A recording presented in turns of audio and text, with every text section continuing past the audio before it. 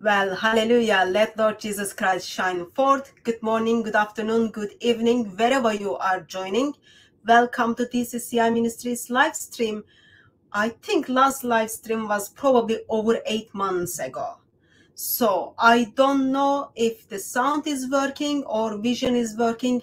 Please, those of you are in chat, let me know and then we can take over from there.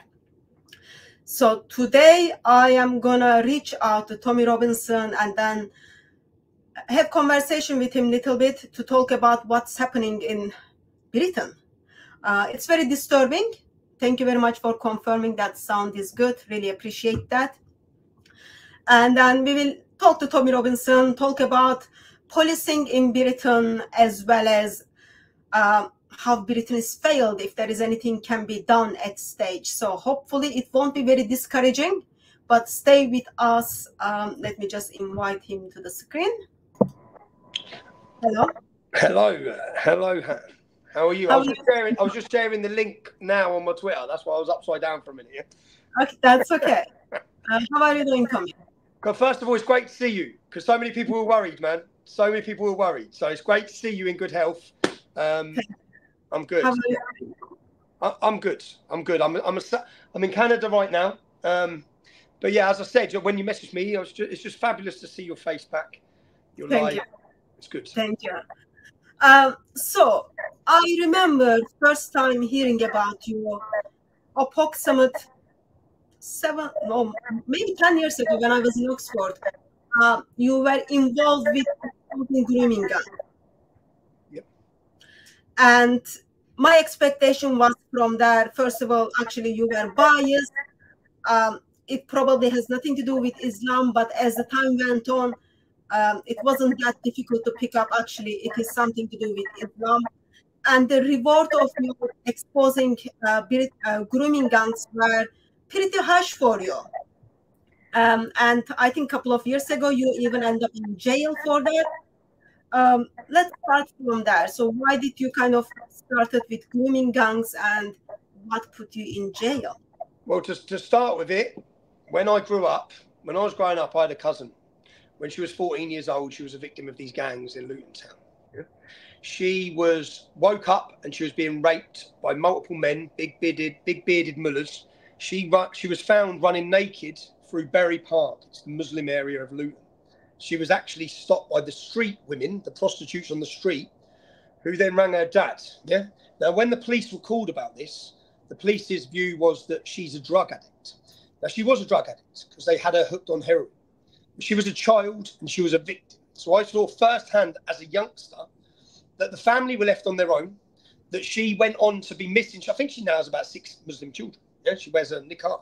Okay, but she was a victim, and it started off with being groomed, drugged, and prostituted by older Muslim men. So when I started the English Defence League and I remember, just to go back, in 2004, and I used this leaflet. I made leaflets in 2004 when I was 20 years old, and it was called Ban the Luton Taliban. And this leaflet made the front page of my local newspaper. I organised a rally of young men to come out in our town centre against a group of Muslims who were continually setting up outside Don Miller's bakery. This group were a group called Al-Mujahideen. Yeah?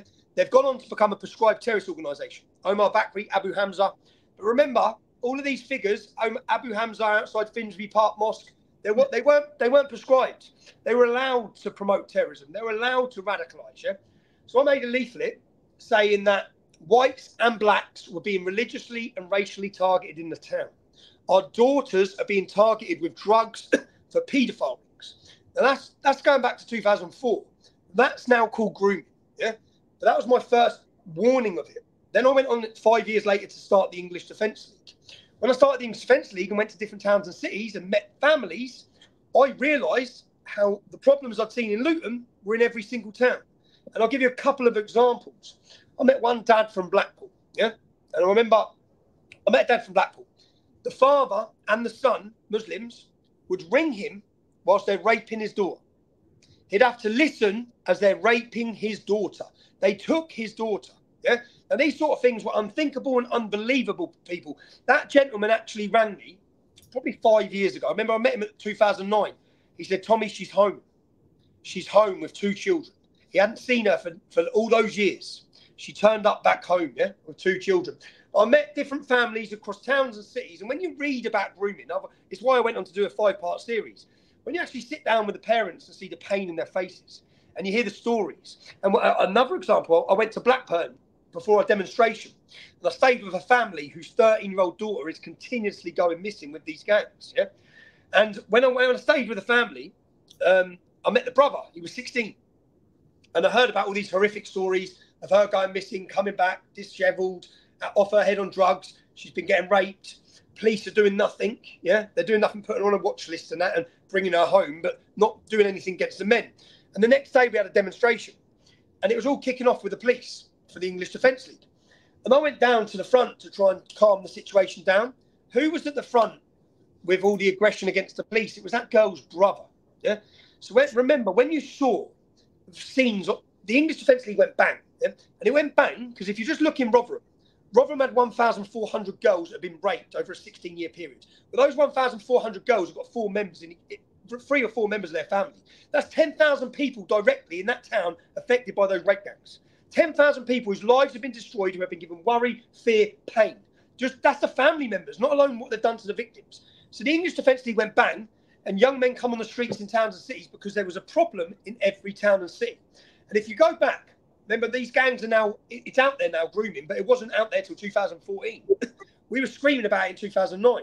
In 2010, we marched through Telford, and I done a presentation called The Rape of Britain in Russia, where I dug up videos of the English Defence League screaming Muslim pedos off our streets in Telford, talking about the rape gangs in Telford. Then they arrested them 2 years later. You can literally do a graph. English Defence League forms, the arrests go through the roof in the coming years because no longer could they ignore it. Yeah, that's why. And again, people talking and figures of they called us. We were mocked at first. We were fearmongers at first. Extremist hate figures for trying to discuss the fact that young English girls are being raped, prostituted, and attacked in all these towns and cities. And again, I use every opportunity to understand how big the problem is. In Telford, and on a 5-part series, Telford has a 1.7% Muslim population. The police identified 1,000 victims. 5 are dead. Just in Telford, 5 are dead. The police investigation identified 200 perpetrators. Our investigation, because we spent 12 to 18 months there, identified 254 names. Yeah. The independent inquiry identified over 300. There's only 3,000 Muslims in Telford. There's 1.7%, 3,000. Get rid of the women. Get rid of the under 16s. Get rid of the over 70s. There's 1,000 men. The police investigation identified 200. 20% of the Muslim men just in Telford. Minimum 20%. We identified 25%. The independent inquiry identified 30% were raping and prostituting kids. That's a massive. We're not. And out of the police investigation of 200, how many people were prosecuted? 11. What about the other 189 rapists that you had evidence on? Nothing. They're not even getting done. So yeah, the grooming scandal was massive for me. I become emotionally attached to it because I got to know the families. I got to know the survivors. You're not talking about digits. Like when I hear people, I heard Jack Straw talking about it. And thought, you're not talking about statistics here. You're talking about someone's daughter. You're talking about someone's sister. Yeah, you're talking about these girls like they're just numbers. But whose daughters are they? And I remember going on Jeremy Paxman in 2011. I said, whose daughters do you think they are? They're ours. Yeah. When it affects in our community, one of those girls, we're a community. I know our community's been broken down, but where I've come from in Luton, we're a strong community. We all know each other. You go down the shops, everyone embraces each other. Everyone knows each other. Yeah. So when you rape one of these girls, it affects our community. And when you try and talk about it, you're gaslighted by government, by media, racist, extremists. So yeah, the grooming thing was a big issue. Obviously, in 2015, the Rotherham report came out, which proved everything we'd been saying was true. Then people started listening, maybe. It wasn't just us, though, Hatton. You know, Sikh Awareness Society, Mohan Singh, his group was deemed as extreme within the Sikh community. Yeah. So the Sikh community didn't want to listen to him. They thought it was because of old past rivalries or historic abuses of Muslims and Sikhs that they were saying they're raping all the girls. They were not taken seriously. When the Rotherham report came out, all of a sudden, all the Sikh community realised, oh my God, what this group have been saying all this time is true. But the same way we were called racist, they were attacked as well for trying to talk about. They weren't called racist, but they were called communal. They were trying to stoke up past resentments. But yeah. Well, for you, actually, I did have, I think it was 2 years ago, I did meet with some people from Sikh community to talk about the grooming stuff. It's pretty disturbing as well. So you, while you are in Luton, you are witnessing what is happening to children, and then you take action from that and expose. It wasn't only in Luton, but it is around England. And numbers and investigation came out a couple of years ago.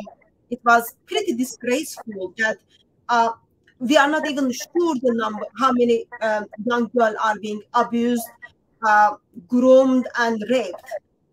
And the possible number was given over 300,000 individuals. And it's many different places of England. Then the problem comes, if someone comes to me and then says, here, what is happening to our kids? We identify the individuals who are harming our kids. Let's do something about it. I would say, okay, let's work together and then deal with it. How come in your case, there was no way of saying, let's work together to deal with it? But they were like what I observed from media was they were trying to shut you down, as well as police was trying to shut down. So what was not fit in the media list? Why didn't you fit in their structure? Because they lie. They lie. But I'll tell you why. Because the media are sponsored by the government. The media are working for the government. They're all controlled media. They're all controlled. And the problem is from open border immigration. So our politicians have welcomed Islamic immigration into our towns and cities. So any problems that come from that, if it become public knowledge that the men and the community that they've invited into our country is raping its way through our towns and cities, we're going to look at the government, we're going to look at the Conservatives or Labour and say, you've done this. Yeah, you've done this. Your government failures and your policy is the reason these men are here. Your government policy and the police and covering up these crimes is the reason they're here. So I believe the cover-up and the attack on me was because so many of them have got dirty hands. Remember, the leaders of police forces in every town and city across this country where it was happening knew it was happening. So when it comes out, their motive, and I say this because in the first 6 months of the English Defence League, my doors were kicked off 3 times. I was due to speak in Yorkshire about grooming gangs. Yeah? We had a demonstration planned. I travelled to Luton Airport. I was arrested by Special Branch, and then two raids, armed police officers, my mum's house and my children's house, where they went in and they searched all the properties. They said the crime was to do with a £30 criminal damage, yeah, on a hotel room door. That's what they said. Yeah, they said that. So they come in. When it comes to bailing me on these alleged criminal damage, my bail conditions, my bail date was the same date I was due to talk in Yorkshire about grooming. Yeah, my bail conditions were not to email, not to go on the internet, and not to contact the English Defence League. So this arrest was fabricated in order to prevent me going into Yorkshire to talk about grooming gangs in Yorkshire. It was Yorkshire Police that had come down and raided me. Yeah, I put in a complaint through the IPCC, the Independent Police Complaints Commission, saying I believe the date you chose to arrest me was to prevent my activism. My bail condition date was to prevent me talking at a demonstration. My conditions were to prevent my activism and talking about these issues. They accepted all of it. So they accepted all of it. They accepted the entire lie of the arrest. And they said, and I show this again. If you want to search for it, it's Tommy Robinson, York Free Speech. I pull up the documents where they send their trainers, their police officers on training courses. But you have to remember, 2009, when we're talking about this, they were in full cover-up mode. Yeah, no one was talking about this. You weren't allowed to. Yeah, so kick off my doors, arrest me, prevent me demonstrating, tie me up, all these things. Yeah, anything, scare me, intimidate me, stop him talking. Right? That's because they were in full cover-up mode. Obviously, bang, we burst that bubble. And Andrew Norfolk is the journalist who's given credit for, again, I use his interview in my speech in Russia. Andrew Norfolk says he knew for years that these crimes were going on, but it was too taboo to deal with. So he's another one. He's a journalist that knew and didn't deal with it. But then he saw the emergence of the far right. The far right concerned fathers, concerned Englishmen, just called far right, yeah? He saw the emergence of the far right. So he had to take back control of the debate. What he means is he had to do his job, the coward. Yeah, we forced him to do his job because he wasn't reporting it. And because we were talking about it, he then tries to take the moral high ground, but you're a coward. You let little girls get raped, mate. Like every other journalist in this country, you knew it's happening. If you're a journalist in Bradford, you're a journalist in Keighley, you're a journalist in Oldham, you're a journalist in any of these towns and cities, you knew those girls were getting raped. And you've done nothing and you said nothing. Yeah. So, but instead, obviously, I walk a certain way, I talk a certain way, I carry myself a certain way. And I was easy to attack. So before you exposed the grooming gangs, did you have any problem with the police? Like were you someone who were obeying the law as best as you can, or you already had a problem? Police was already like dealing with you. You just kind of came with extra problems. So when I left school, I studied as an aircraft engineer at Luton Airport for Britannia Airways. So I qualified as an aeronautical engineer. I then had my first and only offence when I was 20 years old. I had a fight with an off-duty police officer and I was sent to prison for 12 months. That was when I was 20. By the time I was 25, I'd set up 2 of my own businesses. I had a plumbing business, probably turning over £400,000 a year. I had a solarium shop in Luton Town Centre. And between me and my partner, who became my wife, we had 7 properties. Yeah, so I was flying in business. Yeah, I was doing very well. Then I started the English Defence League. So I'd had 1 criminal conviction, 1 incident. Yeah, started the English Defence League. From that point on, I've never not been in court. Never. I'm in court on the 29th of July now. There's been no period since my activism started in 2009 where I've not been awaiting prison or custody or court cases. No, there's not been 1 incident. So every one of my convictions, if you look at them, are to do with my politics. They're politically motivated. People say to me, "You're a violent thug," yeah, and I hold my hands up. I don't claim to be anything I'm not. Yeah? I'm from Luton Town. I'm from a working class community. Yes, I swayed towards the football scene as a youngster. Luton's a rough town. Things you think are normal aren't normal when you step out of Luton. So I don't claim to be anything I'm not. So, but the problem is, people say you're a thug. You don't find videos of me attacking innocent people. The only videos of me acting violently are when I'm defending myself. And that's because it's like Nigel Farage. Nigel Farage, I think his security bill is £500,000 a year. Well, I don't have a security bill of £500,000 a year. I walk around everywhere on my own. So unfortunately, sometimes I have to defend myself. Okay, so would you be able to mute your mic when I speak? Yes, I would. Thank you. Thank you. There is some sound issues. Please confirm, those of you who are in the chat, if sound is working when I speak. So you expose the grooming gangs, and then after that, the way of your thinking, the way of dealing with the problem, how you handle that become a problem for British government as well as British police. I would expect them to kind of give you reward, but your reward was ending up in prison as well as having thought crimes. So that takes me to two-tier policing. I have been actively victim of that, as well as you've been actively victim of that. What do you think main cause of it? Why should someone have a problem with what I think and how I express myself in a country where freedom of speech is apparently can be done? You are not in Saudi Arabia, you are not in Pakistan, or you are not even in Canada. Canada is pretty communist these days as well. But so what went wrong that our freedom of speech has been destroyed, our freedom of expression has been destroyed, and our thoughts become a crime? So with regards to two-tier policing, I've spoke about two-tier policing since I was 19, 20. Yeah? Again, in the leaflet I made when I was 20 years old, it spoke about the police not acting against the drug dealers, the prostitution. The police don't deal with it. Yeah? I went through for my recent documentary and dug up 2010, 2011, 2013, 2015, two-tier policing, two-tier policing, two-tier policing. Every interview I was doing, I was talking about two-tier policing. Why? Yeah? Two-tier policing has become part of British vocabulary now because the whole country's witnessed two-tier policing.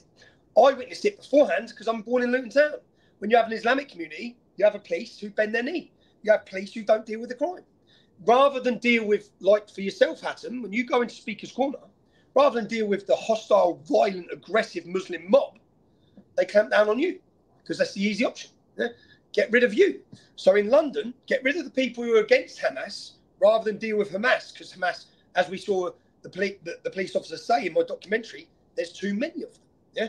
So with regards to the police inability and unwillingness to tackle the grooming gangs, that doesn't just deal with grooming. That's to do with everything to do with the Islamic community. Yeah. They are on their knees. They don't know how to deal with it. There's too many of them. They're too hostile. They're too aggressive. They're too violent. So rather than deal with that, they deal with us. That's been their form of their mentality of the police, is to attack us and to silence us and let the problem get so far out of control, which we've seen. Everyone's witnessed it. Everyone's now seen the two-tier policing, especially with the demonstrations, the way they police their demonstrations in comparison to ours, which is totally wrong. But don't you see it is wrong in every level, that while there is a problem and problem is identified, instead of dealing with that problem, simply just like, oh, because they can control you, because they can harass you, they can intimidate you, therefore they are not upholding the law, they come after you. Like I have seen, I have heard some of your talks where you were expressing not only they came after you, but even they were coming after your family, your children, as well as your wife. So is it too late at this stage the police to step in and then say, yes, we want to uphold the law, yes, we want British values to continue in Great Britain, instead of helping Great Britain to turn I don't know, Islamic Republic of Britain or something? Well, if the police enforced the law the way they should, the whole of London would have already burned. If they went in to arrest those people who were calling for gassing the Jews or who were pro-Hamas on demonstration day, yeah, the reason they let it happen is because they can't go in. Because if they did go in, the Muslims would riot. And they're so scared since they rioted in Bradford in 2001, costing tens of millions of pounds. Because the Bradfords, it didn't stop in Bradford. It went to Oldham. It went to all the different cities. Stoke. They know, and again, I'm going to give you an example. Yeah. In 2010, when we had the English Defence League, they wanted to build a mega mosque in Dudley on a huge, I mean mega, size of a football stadium. Yeah. So what we done is we sent someone onto the roof of the proposed building at night and played the call of prayer off the speaker system. Yeah. What happened was Muslims come out on the streets and started rioting. Yeah. Now when I got home after that night, we read that a Muslim had hit a police officer with a brick and had been arrested. And then we read, this was on left-wing socialist websites, they're all talking about it. Then we read that the Imam and 200 Muslim youth had gone to the police station and demanded that he be released. And we read that the police let him go. Yeah. And when I had a meeting the next week with Birmingham's senior police officers, because we were planning our next demonstration again. And I sat down with them and said, lads, can I ask you something? I've read something online that a police officer was attacked, a Muslim was arrested after our Dudley stunt on the roof, and you let him go. And the police officers looked.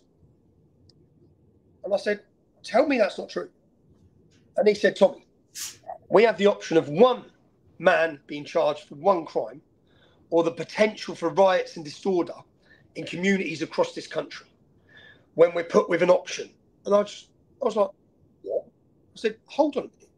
The Imam come to your police station with hundreds of men and made you let him go. And he said, well, when we're faced with a situation like that, we have to make a decision based on the greater good. I said, who controls the streets of that town? You or the Imam? I said, you let the man go for attacking a police officer, you didn't prosecute him. And I couldn't believe what I was hearing. I said, so this is the problem, and this is what the Islamic community have done continuously. They threaten the police. They threaten them. And again, I showed this in my recent documentary. I was due to walk in 2011.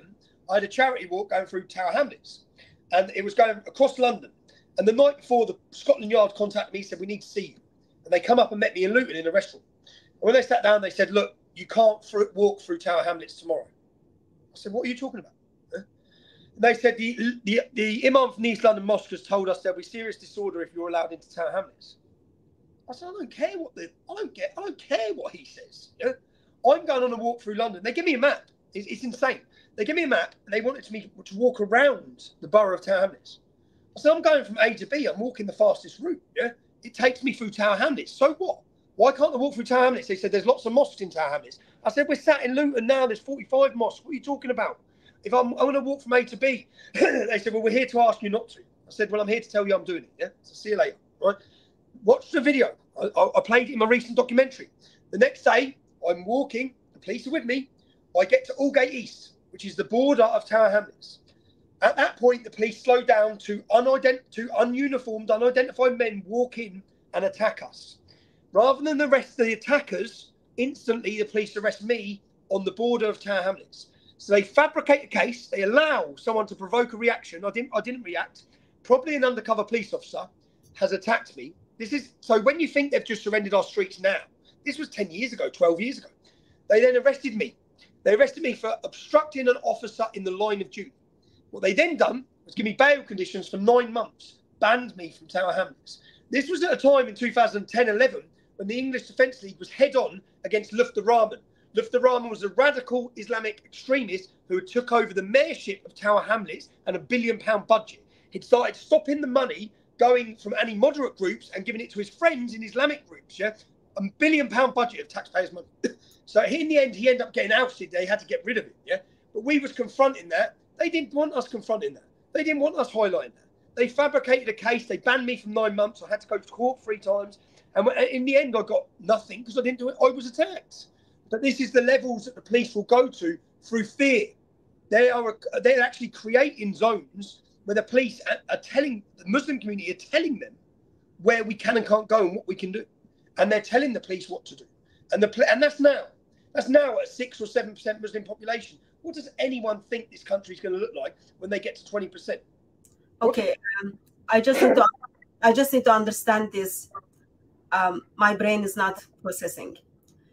So you are telling me there is someone who is in the police station. Can you mute your mic, please? Sorry. There is someone in police station is being about to be charged or being charged for a crime. And then the Muslim community of that town turns up the police station. And then police just lets this criminal to go out on the streets back. Did I understand that correctly? That's exactly what I'm telling you. And okay, so just a moment. I need to get it. So is that happening in, I don't know, Yemen, Pakistan? It's Pakistani politics in England. Yeah? It's threats, it's fear, and intimidation. If you watch the recent documentary I made called Lawfare, A Totalitarian State, they done exactly the same in Manchester. A Muslim was arrested for attacking a police officer at a pro-Palestinian demonstration. He's arrested, put in the back of the van. 1,000 of them blocked the van. They open the van and they let him go. They're cowards. They're not enforcing the law. You know what? I'm guessing you would remember the clip. There was a clip after this autistic 14-year-old boy in Yorkshire dropped the Quran, and that, oh, it was so sad. The feelings of the Quran just got damaged, and then there was some scratches in the Quran. And his mother turned to the mosque where hundreds of Muslim men, imams, leaders of the mosque, and the police are sitting there. And then this woman was simply begging Muslims to not harm her child. When I watched that clip, I was like, yeah, there is no way at this stage turning away. What will let Islam to take over? A woman is begging for the life of her child in front of the police officers, and then police officer was simply nodding. And the very similar thing at the school, where teacher apparently showed the pictures of Muhammad, and then Muslim mob took over the school, and then he got fired, all that, and he's still hiding. It's gone. Our freedom is gone so long, and British police was willing to become a dhimmi for Muslim mobs, not even Muslim scholars, but Muslim mobs.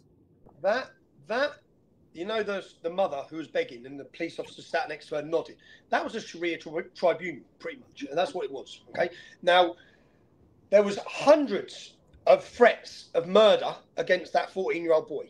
The police agreed with the Muslim community that no arrests would be made for those threats. They didn't arrest anyone. So they done an agreement, like a Sharia tribunal. If you leave the boy alone, if the mum comes and apologises, we won't arrest any of you for threats of murder and killing, yeah? If you just don't do anything about it, please. Basically, that's, again, above the law. time and time again above the law. Now, if there was a 14-year-old Muslim child and hundreds of non-Muslims had threatened murder, rape of his family because they threatened to rape his mother as well, all these threats, all those people would have been arrested. They all would have been prosecuted. Yeah, people would have demanded it. Okay. Now, where we've messed up, I'll be honest. You see, when we had the English Defence League, at that meeting, the English Defence League would have turned up. Yeah, that's what would have happened in those 5 years of the English Defence League. The English Defence League targeted these sorts of incidents, and they made sure there was an opposition to them. Yeah, what happened due to the end of the English Defence League and censorship? All the voices who were against this, all the voices who were warning against this, were taken off of the internet. What then happened was Islam become cool somehow. Yeah, through propaganda, through Muhammad Hijab, through Ali Dawah, all of these accounts that are being boosted. Yeah. And to the youth, through Iranian money, Qatari money, Saudi money, Islam was promoted on our country and on our people. And there was no opposition to it. Thankfully, I know that since I've come back for the last 6 months, I'm happy again to be able to tell the truth. And many people are now telling the truth about Islam and about the dangers of it. But the two-tier policing system is total cowardice. And that is because they fear them and they don't fear us. Our politicians fear them and they don't fear us. Our politicians know that in certain communities, they will keep them in power. We're not organised like that. They organise themselves in a military fashion. Our entire election on 4th of July has become about Gaza. Yeah? About Gaza, not about our daughters, not about the rape gangs, not about the things that affect you or your family, about Gaza. A 7% Muslim population are dictating our entire election discussion.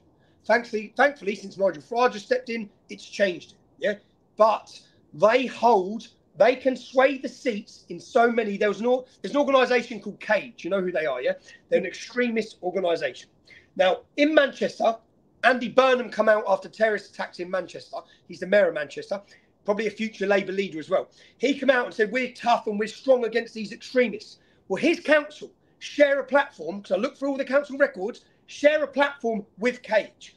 One of Cage's leaders, because we got the transcripts of a discussion he had in a mosque, and he sat down and he said, do not worry, all the political parties will sit at the table with us. It doesn't matter if we're called extremists. They will sit at the table with us because we can swing the seats in 7 major points. We can choose whether someone's elected or not. And this is what the Muslims are now doing. Yeah, they're using our political process to end our political process. They organise themselves military to sit down with government, in Labour Party, Conservative Party. We'll vote for you if you do this for us. That's why all our politicians coming out talking about Gaza, talking about nonsense that none of us want to listen to, talking about nothing that affects our daily lives. They're talking for the Islamic community. So well, yes.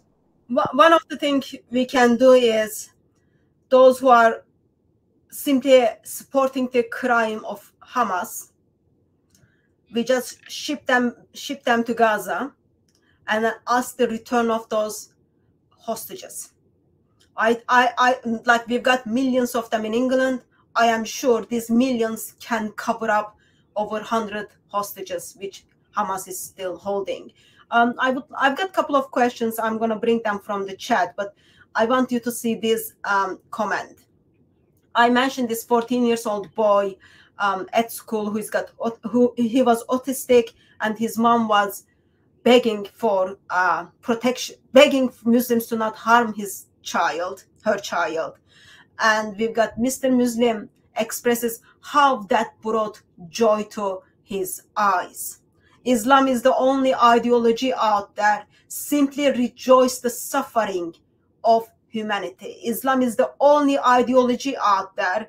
Worship a God and angels who causes terror in the hearts of disbelievers. That's what Islam is. Rejoicing the suffering of woman in this occasion. Just disgraceful to humanity as well. I've got a couple of questions. Is that okay if I ask them? Okay. In your estimation, what are the top 3 laws that should be immediately passed in order to save the UK? Someone thinks UK can be saved. What are your thoughts on this?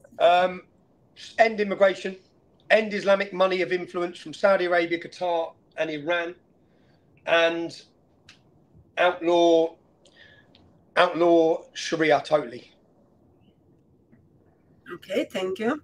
I would say, because if you ended Qatari money, Iranian money, all the money that's coming into the country to influence them, but also the fact that if you wish to I'd bring in internment, yeah, instantly. Okay, there's a war. We're at war. Yeah, there's 40,000 Muslims on a terror watch list.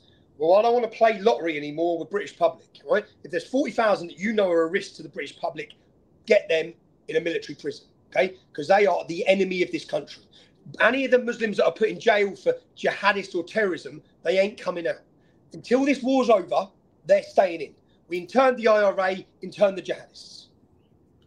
Well, not sure if putting them in jail works, because I know people who go to jail as normal atheist or secular person. They come out of jail being very radical Muslim, and then they want to kill people. Yeah, but they shouldn't be in if we're talking about prisoners of war here, if we're at war, they shouldn't be in jail with car thieves or house burglars or drug dealers. There should be a military prison for jihadists, and they can stay in there. Yeah, until this war's over and we've solved the problem, because they just come out and we have to monitor them £9 billion a year. Yeah, we're at war.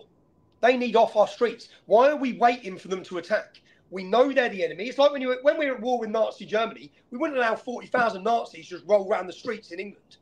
Accept we're at war with jihad and Islam. Accept it. They're at war with us. House of War, House of God. They're at war with us. Yeah. They're at war with us, and any of them, we just saw a poll recently, 33% of British Muslims wish for Sharia law to come into this country. But that's 33% of Muslims that need to leave. You've overstayed your welcome, go. Okay? You need to be gone. So anyone who wishes to overthrow democracy and replace it with Sharia, oppressive ideologies and violence, they need to go. That's it. The time now for playing games has gone. Mass deportations are needed. You want Sharia, you're going to a country with Sharia. Most of them have got dual nationality, end it. Every single criminal in this country who's come from another country needs to go. Every single asylum seeker that comes into this country that we don't know anything about needs to be held, not walk in the streets in a hotel ready to rape, okay? Because you're endangering our people. And first and foremost, all that should matter to the British government is the protection of the British public. Not some Somalian, not some Afghani, not some Iraqi. It doesn't matter. That's not our first priority. Our first priority is our daughters, okay? Our daughters. And for too long, we've got into a position where we're not even willing to say it's our country. This is our country, yeah? You're guests here. You've overstayed your welcome now, okay? You've overstayed your welcome, and I'm glad that our last demonstration, we were able to unify all the different people and communities that have come to this country and embraced it. There's so much great immigration that's come here, embraced it, loved it, become part of the British beautiful way of life and culture. Yeah, they're welcome. This lot who wish to declare war on it, you're not. Okay, and we shouldn't be afraid to say that, and we shouldn't be afraid to have the discussion. End the building of mosques. End Saudi money. End all of it. It's gone too far. I believe immigration needs to be controlled. Control immigration is healthy. You need to know whom you are taking into country, why you are taking, and I genuinely met asylum seekers who were fighting for their rights in Muslim majority country, who become a Christian and their life was in danger. They come to Britain. But I also know quite a lot of number of fake asylum seekers. So I think it is important that we know who is coming to country, and taxpayers know where their money goes. That's also like from that. And when people come to Britain, I don't know, like I'm immigrant in Britain, so like I'm not British. I came from Turkey. I love the value of British people. I love there is a freedom of speech. There is freedom of belief. I love the freedom. I can take bus or trip at night and travel. But that has been changed. Why? Because we start having people in the country who do not follow the values of the country. So there was a clip I saw in immigration hotel. These 5-star hotels turned to the immigration houses. They are simply telling, like they've got signs on the walls saying, do not touch kids without their permission. That's like, just my mind doesn't get it. Like, you come to country and you don't even want to follow their values. But it makes sense to me, because even though my mind doesn't get it, I heard Muslim missionaries express the reason we go to European countries to do dawah, to convert them and then put Sharia in those countries. I've got clips after clips where Muslim missionaries, scholars are expressing they are in Britain for jihad through dawah and through other ways, through love, marriage, jihad, love, all that. And that's okay to say that, that's okay to practice it. But suddenly when you expose their agenda, or when you express you have a problem with their agenda, you are the one who has to deal with all this persecution. That's just... Keir Starmer will get in and he'll want to outlaw us even having these sorts of discussions. Yeah, now, just to set the record straight when we're talking about asylum seekers. When I was 12 years old, a Bosnian family, a little boy and his sister, come and lived with the Bishop family in my road. Yeah, it was the first asylum seekers were welcomed in. It was all in the papers. Luton Airport. They got brought in. It was a mother, a daughter, and a son, because their father, they were Muslim. Their father had been killed in Bosnia. Yeah, and they were welcomed in to live with the bishops who lived in my road. That boy went on to go to my school. He's gone on to become a wonderful member of our society. Yeah, that young Muslim boy. Okay, really nice kid. Yeah, so's his sister. Really successful, gone on, had a great education. That you'd feel proud as a British person of what we've done for that family. That's not what this is. Yeah. When we don't think I'm not against helping families that need help, but the situation's got so bad now with the ideological difference of many of those countries that they should stay. Asylum seekers should stay in the continent they're in. Okay, so yeah, okay, we'll help the Ukrainians. Yeah, but why are we helping Africans? Why are we? They can stay in the region they're currently in. That's what I think needs to happen, because the demographical change to this country has become so fast, so quick, it's making it so difficult. And how do you deter who's the good guys and who's the bad guys? It's impossible. And I just don't think we should be taking the risk anymore with our own citizens. I'm not saying we shouldn't help people. I'm not saying that we shouldn't, as a country, be on the front line of helping and saving people and making sure they're safe, but not changing the culture of our own country to do that. Not endangering the women in our country to do that. Not playing a lottery or rolling a dice with our daughters or our mums or our sisters. Because that's currently not what they're doing. The fact that there was one girl murdered, but there's been hundreds raped, murdered in towns and cities across this country from men who have been welcomed into our country by our politicians. And make no mistake, our leaders of our countries know what's going to happen. They know what happens when you import Islam into your country. 45 countries throughout history have turned to civil conflict. It's never peacefully coexisted. It's not gonna. Stop playing games with our own nation. Well, as I said, the problem is when they are not here to adopt, but they are here to invade. Most of them are not here because their life is being in danger in a Muslim country. No, they are here because they want to invade. And that was the information which was shared with the world. It is still all over the YouTube. Muslim missionaries simply telling why they need to come. Even Turkish president was saying, like, go to Europe and then make babies, more babies, not 3, 5 babies, so that turn those nations to Muslim countries. And it is very dangerous. It's becoming very dangerous. Question, when are you making a movie? You've got some documentaries you published, but apparently Chris probably not aware of them. When are you making a movie, Tommy? So I have, obviously, we just put out Lawfare, Totalitarian State. We have our demonstration on 27th of July. I don't know, 2 days ago, I was notified that I'm going to be prosecuted, notified by Hope Not Hate. Not notified by the court, not notified by my solicitor. Let me just understand that. You've been charged by something, and that information didn't come to you from police, but it came to you from an organization who has... It come from Hope Not Hate's Twitter account to say that I've been prosecuted already. I've been prosecuted, apparently. Yeah, knowledge to me. I've been prosecuted and charged for contempt of court for a film that I made that was leaked 18 months ago. So a film went out 18 months ago in America. Yeah, and now, but I'm in court on July 29th. Apparently, yeah. Again, how do Hope Not Hate, a George Soros-funded hate group, how are they in cooperation with the court for my private information of what's going on? How do they know before I know? That shows the collusion of far left groups. That shows that this court case is totally political. And I say it's political they want to lock me up for 2 years, yeah, because I made a film, they're not questioning the legitimacy of what's in the film. They're just not happy because the public, some of the public, because I've never put it out, have seen what's in the film. So I think 200,000 people have watched the film. That film categorically shows you that the entire case against me was fabricated and manipulated. It shows you the corruption of the judiciary. It shows you the corruption of the media, all through covert recordings, yeah, and proof that they were paying people to lie. You know, you said earlier about the Batley school teacher. So the Batley school teacher, the imam that organised those protests outside was called Mufti Pandoor. Mufti Pandoor's brother was called Shabir Pandoor. Shabir Pandoor was in charge of Kirklees Council. So when I reported on a story in Kirklees, Shabir Pandoor paid, and I've got the proof, paid all the teachers to sign non-disclosure agreements so they couldn't tell the truth. So then they prosecuted me, took me to court, and all the teachers were silenced from telling the truth. And I've got it all on covert recordings in the documentary.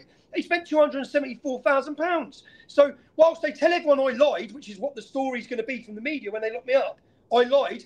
Every bit of evidence is there, documented, from 7 different teachers who were all paid and threatened and blackmailed by Shabir Pandoor's council and the government. Yeah, Shabir Pandoor, whose brother was the lead extremist imam who was organising the protests outside the Batley school teacher. It's like a mafia are in charge of our councils and government. And because they didn't like my reporting and showing that, I showed the public that the entire story was a lie.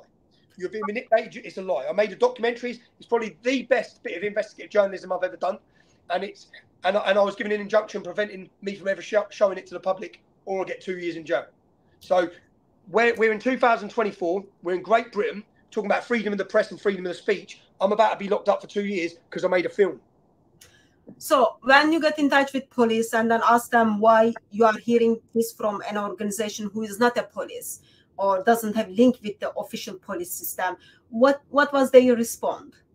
I haven't contacted the police. This was 2 days. This was 2 days ago. I'm in Denmark. I've been non-stop. Yeah, I'm not Denmark. I was in Denmark. I'm now in Canada. I've been non-stop. I've contacted lawyers. I've contacted the King's Council and said I need a meeting. But then to have that meeting, they want money on the account. So that's what I've been setting up now. Money on the account, so then they can assess, contact and ask to see the case, if there is what their case is, and go through the case. But I'm only going off what Hope Not Hate have said. Hope Not Hate have said I've been prosecuted and charged for contempt of court for a film that went out. Now, I know that the government back in November asked my lawyers questions where I had to respond, and I responded saying I didn't put the film out. In fact, when the judge gives me the injunction, I was sat at home because I was doing it via video link, yeah? And I have cameras in my kitchen, yeah? It's recorded. I told the judge, I've got proof of it. When he mentioned an injunction, I told the judge, the film's already in the United States of America. What good's your injunction, right? I haven't got the film. It's not in my possession. It's in America already, right? So I told him that 2 years ago.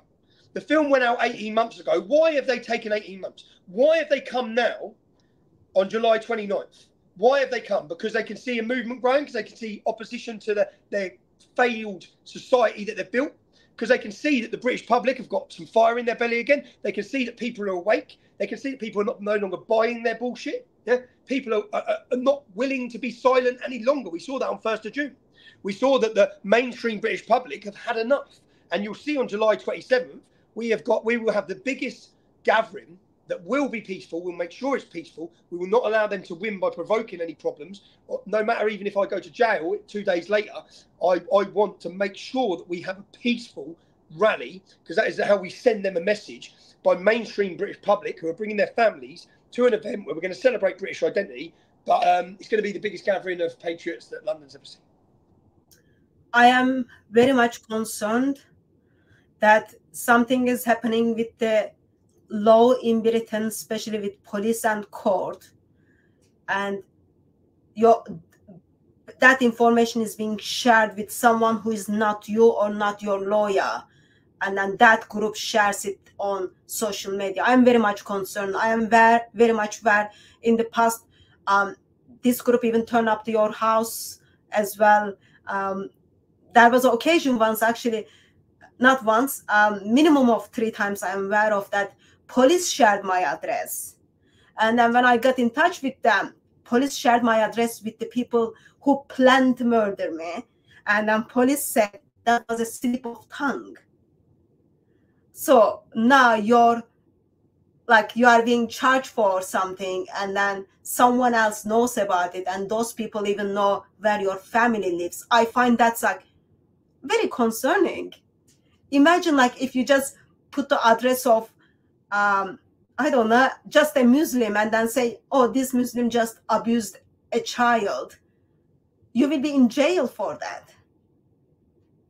Mohammed Hijab has sent mail to my family's addresses this week. Mohammed Hijab, trying to intimidate me. Mohammed, I got your address today. Yeah, I got his address today. I know where your family are. So this is the tactics that the extremists play. Yeah, but the police were also involved in it.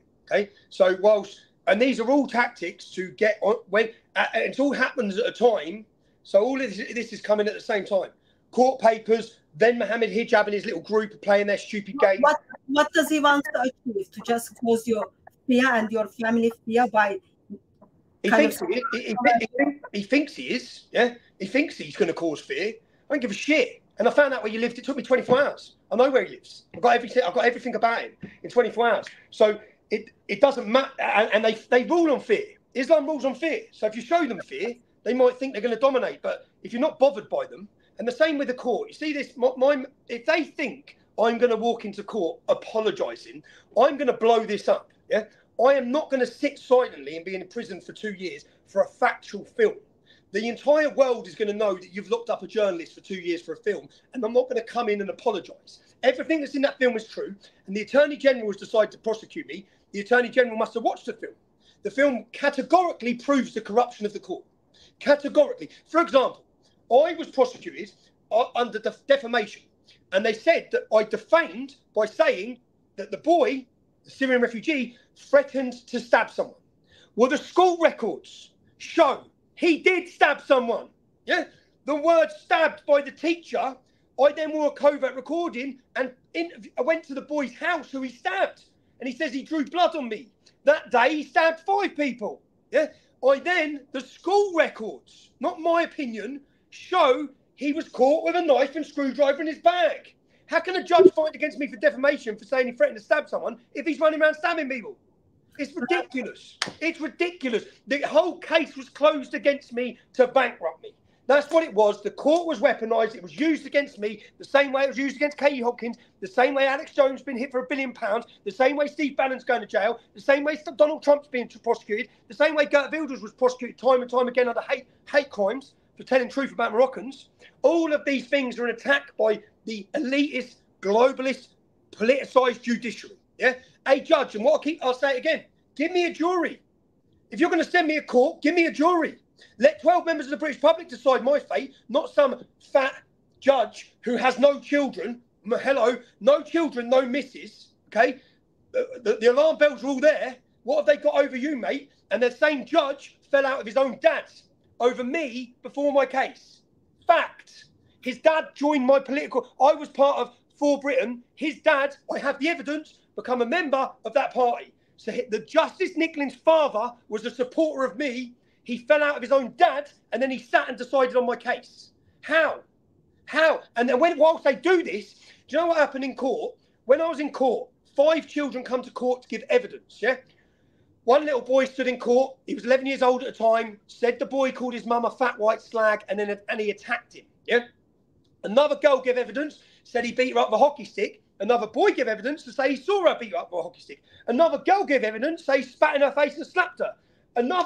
All of these people give evidence. Do you know what the media done when it was? So when the Syrian refugee was giving evidence, all the headlines were about how he was terrified by what I said. All the media run these stories. When the pupils got in the court to give evidence, all the media got up and walked out of court. There was no reporting of what the witnesses said. So the media walk out, then an injunction's given, preventing the public from ever seeing the evidence. For example, this Syrian refugee sat on our TV, sat on every TV show in the country and said, I didn't like to break the school rules. He's got 117 disciplinaries in 12 months. Violence, lying, truancy, verbal, everything. And then yet they use this case. So if they're lying about this, if they're lying about this story, if they've manipulated this, what else are they lying to us about? And if people get to, and people are going to get to see this film, I can guarantee that, yeah? If they think they're locking me up for 2 years and the world's not going to watch the film, they're mad. All they're going to do is bring the world's attention to this film. It's going to humiliate them. I don't want to go to jail, yeah? It's a terrible situation for me. 2 years of 2 year sentence of solitary confinement. It's not good, but they know what they're doing. They know what they're doing, but for the cause, they're going to awaken more people than I could ever dream of. But it's frustrating. It frustrates me because I've gone through this whole story. I've been bankrupt off of a lie, and then they've managed to control me letting the public see the truth through court orders, corrupt court orders. Anyway, I've gone on a rant. I apologise. So, I am Christian. I believe my God loves the world so much. He sent his son to die on the cross so that I can spend eternity with him. And the moment when Lord Jesus Christ declares me righteous, everything is done in my life. Everything I do, my motivation is because I am Christian. My God loves these people. He doesn't want anyone to go to hell. They need to repent and turn to him. Therefore, I try to do what I do. Along the way, I did receive letters from creepy Muslims. It was very kind of uncomfortable letters. I received exposing items. I received a knife with my picture on it, but my head was separated from the letter. I had individuals who turn up with the chemicals to throw on me. What else? I had bombs were being sent. I had people who bought guns to kill me, all that. And then every time when I turned to police's response was, for example, in the occasion of chemicals, police said, well, did they throw acid on you? No, they didn't. They were just there to cause you fear. So it's okay. And when police shared my addresses, when people turned up to my house, middle of the night, got into my bedroom, when I turned to the police was, so you are safe now. It wasn't about like, oh, they came, that's like against law, but it was, you are safe now. And in my mind, I'm just thinking, people are doing those things because I did something very dangerous. I'm not talking about putting holes in the Quran or burning the Quran, but I read out the Quran to them and then exposed the teachings of Islam. And in my mind, those people need Lord Jesus Christ. There is no any other way. That's my motivation. I do what I do, or I try to do what I do because I know my God wants them to repent.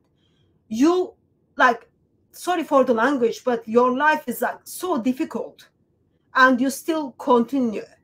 Why? Don't you love your family? Don't you, like, even being in a jail for 2 years, being by yourself in lockdown in jail, that's like horrible, yet you still continue. Why? Probably because I couldn't live with myself if I didn't. Because I'm right. There's no doubt about that. I'm 100% right.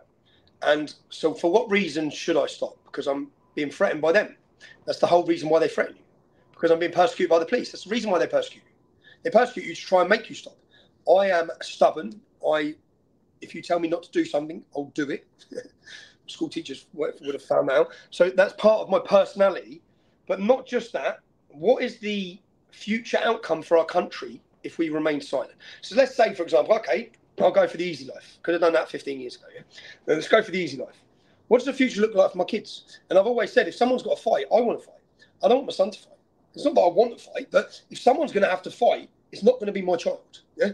I'm not going to leave him to pick up this mess. And at some point, our generation or the next generation is going to have to pick up this mess. Yeah? Either that or you become slaves. Either that or you become second-rate citizens. Either that or you're going to become a minority.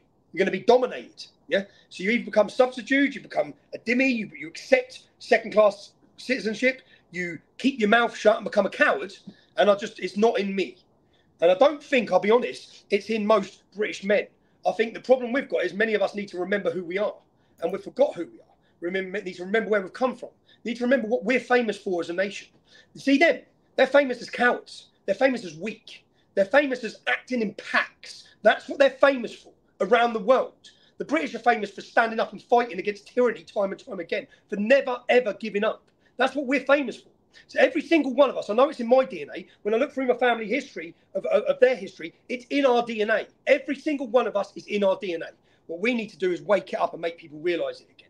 And if we had pride in who we are and pride in our country, then we wouldn't allow this mess to happen. But that has been I don't blame people, people shouldn't feel guilty. There has been an organised, orchestrated attack on our identity, on our family, on our belief, on our culture, on our identity. If you don't know who you are, you're not going to fight for it. If you don't know where you've come from, you're not going to fight for it. So that's what they've been trying to do for a generation, is break that down. We need to rebuild it. Men need to become men again. And stop being scared. Stop being fearful. Do you know what I fear? I don't fear them. I don't fear violence. I don't fear them attacking me. I fear the state of our country in 10, 15 years' time. I fear the reality of what happened in Lebanon happening here. I fear that. I fear the Iranian people who were free, who are now slaves. I fear that. And I fear it because there's 50 countries nearly that's happened to. It's not like it. There's never, ever has Islam peacefully coexisted. Why do you think it's going to now? It's not gonna. They're 7%. Okay, as their numbers grow, they'll become more dominant. If you look since October 7th, how much more vocal have they become? In universities, in everything. And the alignment of the far left with the Islamists, because they both want the destruction of our society and democracy.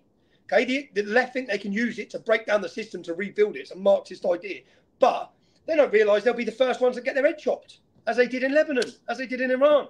So yeah, I don't have it. And sometimes, as my family would have said at times, and at times I felt like it. You must have had, yeah?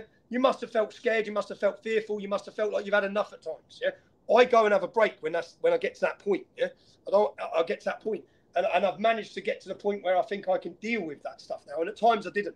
I used to drink. I used to party. I probably used to black myself out at times. Yeah, you need Jesus. You need Jesus. Are you seeing a resurgence of Christianity? Because I am. Are you seeing more? I'm seeing it. I'm seeing, and that's a void. I'm seeing more strong Christians speak a language that many of us can relate with. Yeah, I'm seeing it. I saw it on June the 1st.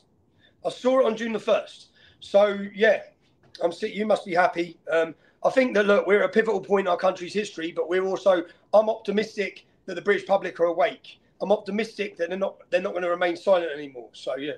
So it is pretty scary when someone turns up to your door with a set, or someone gets into your bedroom.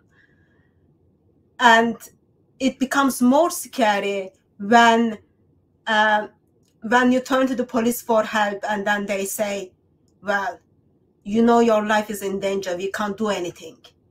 So that becomes more scary. But in those moments, as I said, I'm Christian, I've got no one else to turn. Police is not there to help me. My MP is not there to help me. No one is wants to help. So only one I can turn to is Lord Jesus Christ. So therefore, in those moments, you went to partying, I turned to Lord Jesus Christ, and then I ask his help. So I've got questions. I'm going to bring up them to you because I know you've got another meeting. You are a busy man in Canada. I have. I've got another interview. I don't even know what the time is here, but I've got another interview. I've got my colleague who's meant to be checking into my room. I've got 2 people waiting downstairs. Okay, I'll do the questions quickly. The grooming gangs were covered up by the authorities. A formal police officer linked information about how their managers told them to not report on the gangs. Is that information, I believe, correct? What do you think? They were covered up from the top, yeah? So if you look at the Manchester case where the young girl, she was 15, and the Muslim was about 55, he injected her heroin, she died. That launched a police investigation. They done a big investigation for 12 to 18 months. They arrested 80 men, I think, yeah? They got the case ready, and just before it went to court, they collapsed it. Now, the head officer that collapsed the case was given the highest reward from our Queen 4 months after that. Yeah? He was given the reward. So there was one council, one police force covering it up, okay? Every police force covering it up is coming from the top, okay? There was an organised, orchestrated effort to suppress what was happening to our daughters. Our daughters were collateral damage. They didn't care, and they don't care. Them up there don't care about us. Yeah, they're not going to save us. That's the point. And I don't think the democratic process is going to save us either. That's why this cultural movement that we're discussing, we've got a big meeting on July the 9th. We want to launch something on July 27th. We want to give people, I might well have been in jail, yeah, but we want to give people a vision that if we change the culture, we change the politics. We need to get organised. Yeah, we need to get. If we don't get organised, we're going to lose our country. We're going to lose our culture. Great Britain ain't going to be Great Britain. It already isn't. But yeah, I think that it wasn't one police officer. It's come from government. It's probably come from the highest in government to organise the suppression of those gangs. Do you get like calls from police officers who says, "I am PC Mohammed"? Do I get calls from police officers? It's like, "Hi, Miss Tash, I am PC Mohammed." And you know what they've done to me? Literally every time, whenever Luton police were arresting me, they always sent a Muslim police officer. But we can't have that many Muslim police officers. Even when Blackburn police sent 2 coppers down to nick me, it was 2 Muslims. I was like, really, lad? You must have all stood in the police station and said, "Do you know what, Mohammed, Imran, you go get him. You go get him." Yeah. And every time, even when my family reported a danger at my house, and then someone had come to the house, I opened the door. It's a big bearded mullah in a police uniform. It's like, what are you doing here? Like, as if he's not going to tell the other Muslims in his mosque where my family are. It's like you've just risked my family again.